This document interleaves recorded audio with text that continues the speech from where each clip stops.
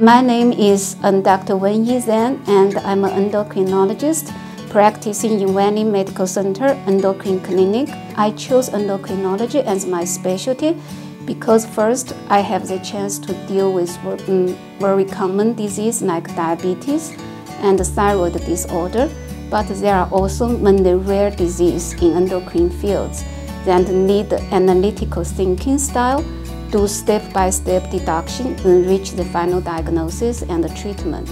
I think that for me, very important part in caring patient is that we understand each other.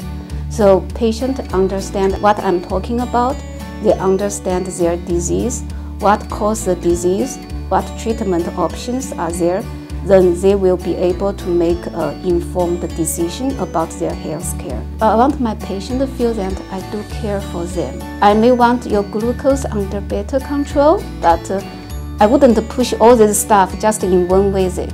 We will reach there step by step.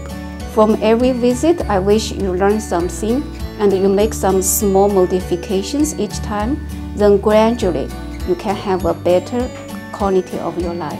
So when I'm not in clinic, I like to read books, some novels, and I moved to Washington State because I like enjoying the nature.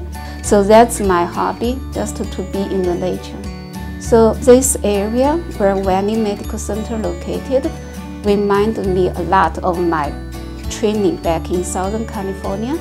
So we all have very diverse population, and there are many people out there in the community who need help.